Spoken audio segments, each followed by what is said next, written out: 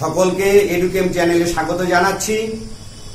Class 11 এর সকল ছাত্রছাত্রী, তোমরা তো অ্যাটমিক স্ট্রাকচার সম্পর্কে 9 নম্বর ভিডিওটা পেয়ে গেছো।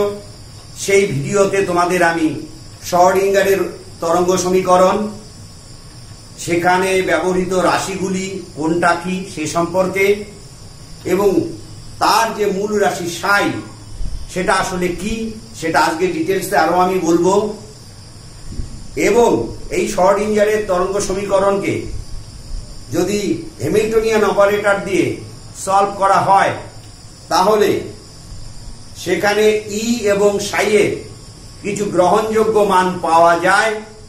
সব মান গ্রহণ করা যায় না, কিছু গ্রহণযোগ্য মান পাওয়া যায়, যাদেরকে যথাক্রমে আইগেন ভ্যালুস ও আইগেন ফাংশনস বলা হচ্ছে। এই আলোচনাগুলো তোমাদের সঙ্গে আমি করেছি এবং এটাও করেছি যে কোন মানগুলোকে আমি আইগেন ফাংশন হিসেবে ধরবো তা ধরার শর্তগুলো কি কি। এতটুকু আলোচনা তোমাদের সঙ্গে আমি 9th ভিডিওতে করেছি। আজকে 10th ভিডিও, এখানে আমি তার পরবর্তী যে অংশগুলো আমাদের রয়েছে সেই আলোচনাগুলো করব। সবার প্রথমে আমি আসি তোমার যে তরঙ্গ অপেক্ষক সাই, সেটা সম্পর্কে আমরা কি বুঝি। ইলেকট্রনের তরঙ্গ অপেক্ষককেই বলা হয় সাই। অর্থাৎ ত্রিমাত্রিক কোন বিন্দুতে ইলেকট্রন তরঙ্গের বিস্তার বা অ্যাম্প্লিটিউডকে প্রকাশ করে হচ্ছে সাই। তাহলে ত্রিমাত্রিক কোন বিন্দু, সেটা এক্স ওয়াই জেড, তাই তো, সেই বিন্দুতে ইলেকট্রন তরঙ্গের বিস্তার বা অ্যাম্প্লিটিউডকে প্রকাশ করছে হচ্ছে সাই। তাহলে সাই হচ্ছে অ্যাম্প্লিটিউড ফাংশন, বিস্তার প্রকাশক রাশি বা প্যারামিটার। ঠিক আছে, যেহেতু এটা বিস্তারকে প্রকাশ করছে তাহলে এর ভ্যালুটা ওই বিন্দুতে ধনাত্মক বা ঋণাত্মক যে কোনোটাই কিন্তু হতে পারে, যেটা আমি ডেফিনেশনের মধ্যে কিন্তু এর বিশ্লেষণের মধ্যে আমি কিন্তু লিখে দিয়েছি। ঠিক আছে, তাহলে সাই আমার কি হলো? সাই হলো ইলেকট্রন তরঙ্গের বিস্তার। ঠিক আছে, এর মানটা কার উপর নির্ভর করে? ত্রিমাত্রিক স্থানাঙ্ক, অবস্থান জনিত ত্রিমাত্রিক স্থানাঙ্ক এক্স ওয়াই জেড এর উপরে এর মানটা নির্ভর করে। এবং কোন বিন্দুতে এর মান এক্স ওয়াই জেড এর উপর নির্ভর করে পজিটিভও হতে পারে আবার নেগেটিভও হতে পারে। আমি লিখে দিয়েছি পজিটিভ বা নেগেটিভ উভয়ই হতে পারে। এই কারণে সাইয়ের কিন্তু বিশেষ কোনো তাৎপর্য নেই। আমি এই লাইনটা লিখিনি, তোমাদের এই ভিডিওর সঙ্গে যে আমি হাতে লেখা নোটগুলো দিয়ে দেব তার মধ্যে সেগুলো সব ডিটেলসে আছে, তোমরা সেটার মধ্যে পেয়ে যাবে। তো আমি এখানে সংক্ষেপে লিখেছি, তাহলে মূল কথাটা আমি শুধু লিখেছি। তাহলে সাই সম্পর্কে তোমাদের জানা হলো। সাই স্কোয়ারটা হচ্ছে মোর ইম্পর্টেন্ট রাশি। সাই অপেক্ষা অধিক গুরুত্বপূর্ণ রাশি হচ্ছে সাই স্কোয়ার। এটা কি?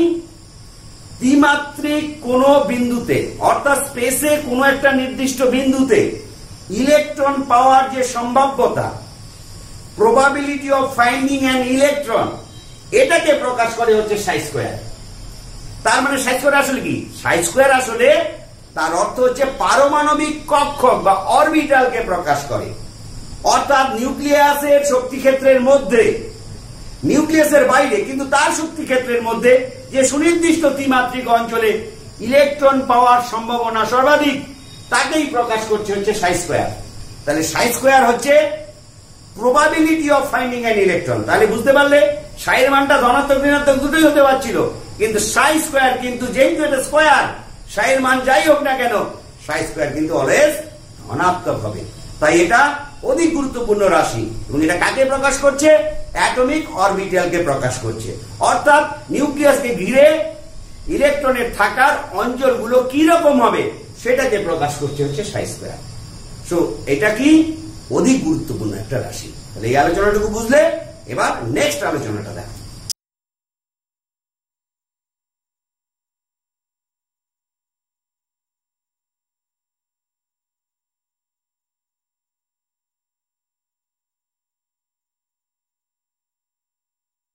তোমাদের সঙ্গে তাহলে আলোচনা করলাম সাই হলো তরঙ্গ অপেক্ষক, ইলেকট্রন তরঙ্গের বিস্তারকে প্রকাশ করে। এবং সাই কার উপরে নির্ভর করে? অবস্থান জনিত ত্রিমাত্রিক স্থানাঙ্ক এক্স ওয়াই জেড এর উপরে। এবার এই কার্তেজীয় স্থানাঙ্ক এক্স ওয়াই জেড কে যদি আমরা পোলার স্থানাঙ্ক আর থিটা ও ফাইতে কনভার্ট করি তাহলে আমরা সমীকরণটাকে সাইয়ের সমীকরণটাকে নিম্নরূপে প্রকাশ করতে পারি। তাহলে সাইটা ছিল এক্স ওয়াই জেড এর ফাংশন, যখন এটা কার্টেজীয় স্থানাঙ্কে প্রকাশ করা হয়েছে, এবার সাইকে আমি পোলার স্থানাঙ্কে কনভার্ট করতে চাচ্ছি আর থিটা ফাই তে, সেই ক্ষেত্রে সাই ইকুয়াল টু কে আমরা এইভাবে লিখতে পারি আর আর থিটা থিটা ফাই ফাই।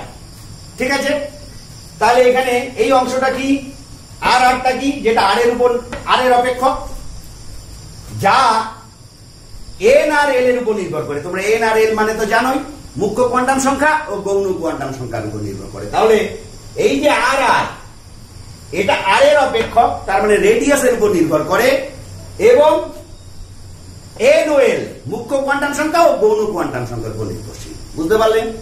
পরের অংশটা কি আছে দেখো, থিটা থিটা। তাহলে এটা কার উপর নির্ভর করছে? থিটা এর উপর নির্ভর করছে। তাহলে এটা থিটা এর অপেক্ষক, যা প্রকৃতপক্ষে এল ও এম এর মানের উপর নির্ভর করছে। এল মানে কি, গৌণ কোয়ান্টাম সংখ্যা, আর এম মানে কি, চুম্বকীয় কোয়ান্টাম সংখ্যার উপর নির্ভর করছে। তাহলে থিটা থিটাটা এটা নির্ভর করছে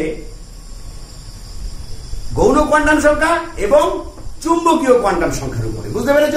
আরেকটা অংশ কি আছে, সাই সাই। তাহলে এটা সাই এর অপেক্ষক শিওরলি। তাহলে সেটা কার উপরে নির্ভর করছে?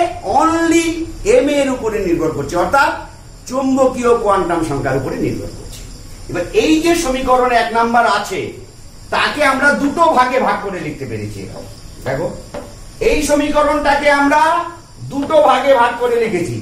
একটা অংশ এটাই লিখে দিয়েছি আমরা আর আর, যেটা কার কার উপর নির্ভর করছিল, এন আর এল এর উপরে লিখেছি।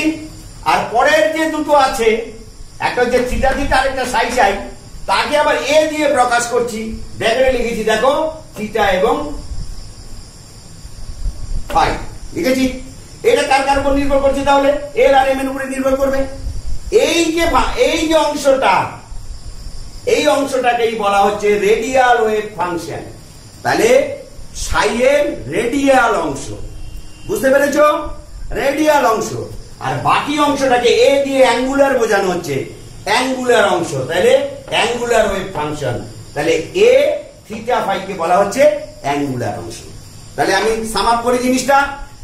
তাহলে আমরা জানি তরঙ্গ অপেক্ষক কার্টেজীয় স্থানাঙ্ক এক্স ওয়াই জেড এর উপর নির্ভরশীল ছিল, কারণ আমরা শ্রোডিঙ্গারের তরঙ্গ সমীকরণে তাকে আমরা এক্স ওয়াই জেড এর সাপেক্ষে প্রকাশ করেছিলাম, তাই তো?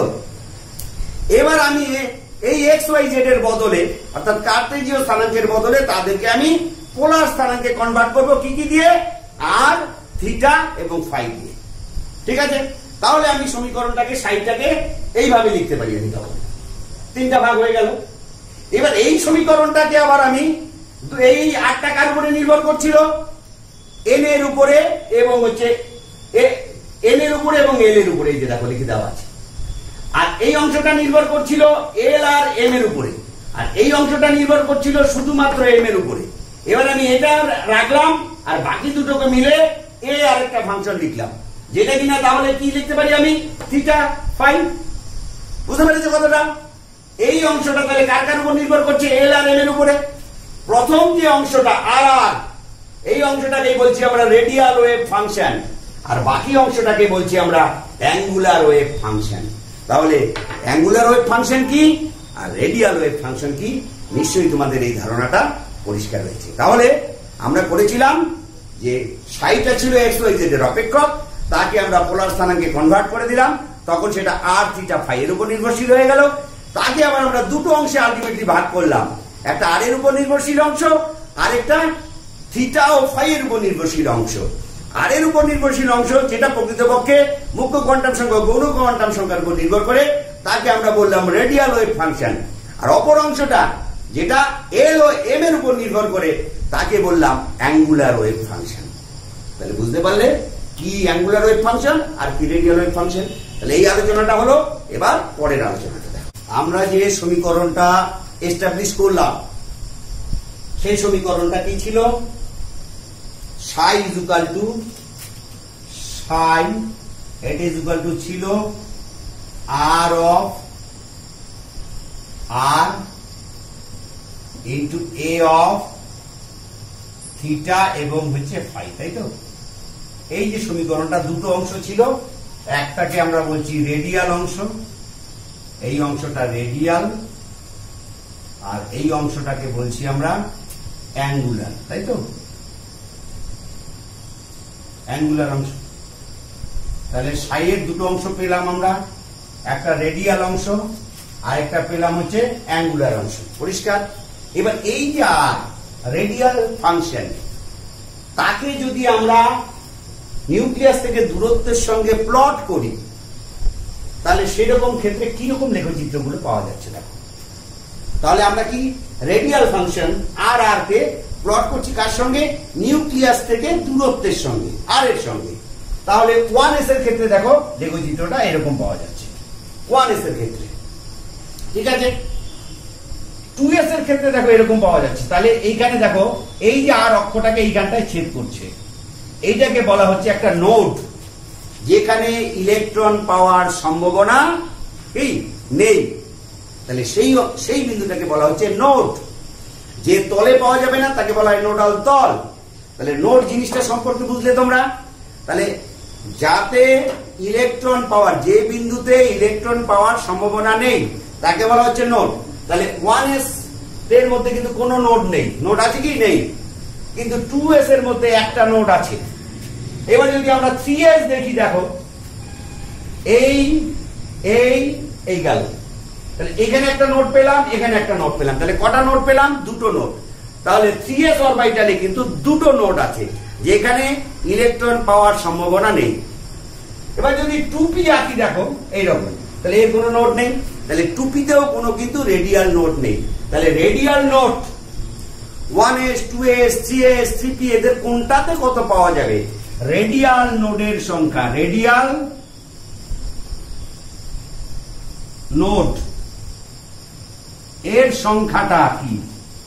n - l - 1 এই সূত্র দ্বারা নির্ণয় করা হয়। দেখো এটা তো আমরা চিত্র এঁকে দেখলাম। এবার সরাসরি যদি বের করতে চাই তাহলে আমাদের এই সূত্রটা লাগবে, রেডিয়াল নোডের সংখ্যা। এবার দেখো 1s এর ক্ষেত্রে n এর মান কত? 1, l এর মান কত? 0 আর -1, তার মানে কয়টা হচ্ছে? 0। এই জন্য দেখো প্রথমটাতে কোনো নোডই নেই। আছে কি? ওটা কি আর অক্ষকে কোথাও কি ছেদ করেছে? করেনি। তাহলে 1s যে কক্ষটা আছে তার কোনো কিন্তু নোড, রেডিয়াল নোড নেই। বুঝতে পারলে? 2s এর ক্ষেত্রে দেখো, 2s এর ক্ষেত্রে, এটা 1s এর ক্ষেত্রে, 2s এর বেলায় দেখো n এর মান হচ্ছে 2, l এর মান তো 0 -1। তাহলে নোডের সংখ্যা, রেডিয়াল নোডের সংখ্যা কয়টা? একটা। 3s এর জন্য দেখো 3 - 0 -1, নোডের সংখ্যা দুটা। দেখো 2s এর নোড আছে একটা, 3s এর নোড আছে কিন্তু দুইটা। বুঝতে পেরেছো কথাটা? তাহলে এইভাবে p এর জন্য যদি দেখো এটা কত? 2p, তার মানে 2p মানে 1 -1, তার মানে 0। তাহলে এই জন্য দেখো 2p তে কোনো নোড নেই। বুঝতে পেরেছো কথাটা? তাহলে এইভাবে এই সূত্রটা প্রয়োগ করে, এইটাই তোমাদের লাগবে মূলত, এই সূত্রটা প্রয়োগ করে আমরা রেডিয়াল নোডের সংখ্যা নির্ণয় করতে পারি। তাহলে আমরা কি করলাম?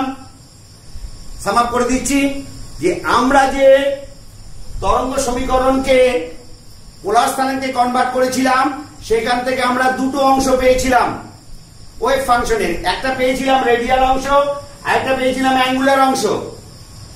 এই যে রেডিয়াল অংশ, তাকে যদি আমি নিউক্লিয়াস থেকে দূরত্বের সঙ্গে প্লট করি, তাহলে আমি কিন্তু বিভিন্ন কক্ষকের বেলায় আমি তার নোডের সংখ্যাগুলো কত হবে আমি কিন্তু গ্রাফগুলো থেকে বলতে পারছি। আবার তেমনি তাকে আমি সূত্রে ফেলে আমি কিন্তু একই রকম ভাবে বের করতে পারছি। তাহলে নোডের সংখ্যা, তাহলে কার সঙ্গে কার ভ্যারিয়েশন? আর এর সঙ্গে রেডিয়াসের, আর মানে ক্যাপিটাল আর, রেডিয়াল ফাংশন, তার সঙ্গে ডিস্টেন্স আর এর সম্পর্ক। ঠিক আছে? তাহলে এটা বোঝা গেল এই গ্রাফ কয়টা। এবার পরের গ্রাফগুলি দেখো। এবার আরেকটা জিনিস তোমরা লক্ষ্য করো, তোমাদের একটু আগে আমি বলেছিলাম সাই এর মানটা কোনো বিন্দুতে এক্স ওয়াই জেড এর উপর নির্ভর করে ধনাত্মক ও ঋণাত্মক উভয়ই হতে পারে, কিন্তু সাই স্কোয়ার কখনোই কিন্তু ঋণাত্মক হয় না, অলওয়েজ ধনাত্মক হয়। এবার আমরা আর স্কোয়ারের সঙ্গে প্লট করছি, তাই তো? কার সঙ্গে প্লট করছি? আর স্কোয়ারের সঙ্গে। আর স্কোয়ারের সঙ্গে কাকে প্লট করছি? ওই আরটা ডিস্টেন্সটা নিউক্লিয়াস থেকে দূরত্ব ইলেকট্রনের সেটাকে প্লট করছি। তাহলে দেখো এই ক্ষেত্রে কোথাও তুমি কিন্তু এরকম ক্রস পাচ্ছ, এক্স অক্ষের সঙ্গে পাচ্ছ না, এই অক্ষটার সঙ্গে পাচ্ছ কি পাচ্ছ না। তার মানে এটা অলওয়েজ পজিটিভ, কখনোই কিন্তু ঋণাত্মক অংশ এর নেই, কখনোই আমরা এর কোনো ঋণাত্মক অংশ পাবো না। তাহলে আমরা কার ডিস্ট্রিবিউশন দেখলাম? একটা দেখলাম আর এর সঙ্গে ডিস্টেন্সের রিলেশন, এবার আমরা দেখছি আর স্কয়ারের সঙ্গে ডিস্টেন্সের রিলেশন। এখান থেকে পরিষ্কার আমরা কি কি এনেছি? 1s 2s আর 2b। কোনটার ক্ষেত্রেই দেখো আমি কিন্তু এই আর যে অক্ষটা তাকে কিন্তু ছেদ করতে দেখছি না, সুতরাং কারণ এর মানটা অলওয়েজ পজিটিভ, কখনো এটা নেগেটিভ হতে পারে না। এবার পরের অংশটা দেখো, এবার আমরা লাস্ট গ্রাফটা দেখবো, একদম লাস্ট গ্রাফটা দেখো কার সঙ্গে আরডিএফ। আরডিএফ মানে কি? 4 পাই আর স্কয়ার ইনটু ডিআর। বুঝতে পেরেছি? একে বলা হয় radial distribution function. Radial distribution function এর কি একে যদি আবার আর এর সঙ্গে প্লট করি তাহলে আমরা এরকম পেতে পারি। আমি তিনটা দিয়েছি, 2s 3s আর হচ্ছে 3p। তার ক্ষেত্রে দেখো ডিস্ট্রিবিউশনটা কেমন হয় আমরা পেয়ে গেলাম। ঠিক আছে, আরো যেগুলো আছে ডি এর কেমন হবে, অন্য এস বা পি গুলোর কেমন হবে, আমি কিন্তু তোমাদের এই ভিডিওর সঙ্গে সেগুলো হাতে করে দিয়ে দিয়েছি নোট হিসাবে। আমি সবগুলোই দেখাচ্ছি না এখানে, আমি কয়েকটা শুধুমাত্র দেখালাম। তাহলে আমরা কি কি ডিস্ট্রিবিউশন দেখলাম? রেডিয়াল ফাংশনের ডিস্ট্রিবিউশন দেখলাম, রেডিয়াল ডিস্ট্রিবিউশনের স্কয়ারের ডিস্ট্রিবিউশন দেখলাম, আর দেখলাম আরডিএফ এর ডিস্ট্রিবিউশন। আরডিএফ মানে কি? Radial distribution function. তার সেটা মানে আবার কি সেটা আমি কিন্তু ব্র্যাকেটে লিখে দিয়েছি। তার ডিস্ট্রিবিউশন দেখলাম কার সঙ্গে? আর এর সঙ্গে, অর্থাৎ নিউক্লিয়াসের সঙ্গে দূরত্বের সঙ্গে। সেগুলো থেকে আমরা কিন্তু দেখতে পেলাম যে রেডিয়াল ডিস্ট্রিবিউশন গুলো বা তার স্কয়ারের ডিস্ট্রিবিউশন বা আরডিএফ এর ডিস্ট্রিবিউশন কেমন কেমন কেমন হবে। বুঝতে পেরেছো? এই আলোচনাগুলো তাহলে এখানেই শেষ হলো। এবার পরবর্তী যে আলোচনাগুলো আমাদের থাকবে সেটা আমি পরের ভিডিওতে নিয়ে আসবো। আজকে তাহলে আলোচনাটা আমি এখানে শেষ করছি। আশা করি তোমাদের এটা খুব ভালো লেগেছে। যদি তোমাদের কোনো রকম সমস্যা থাকে তোমরা ইউটিউব চ্যানেলে গিয়ে সেখানে কমেন্ট সেকশনে গিয়ে কমেন্ট করো বা হোয়াটসঅ্যাপ গ্রুপে আমার সঙ্গে যোগাযোগ করো। আমি তোমাদের সেই সমস্যাগুলোর সমাধান করে দেওয়ার চেষ্টা করব। সকলকে অনেক ধন্যবাদ।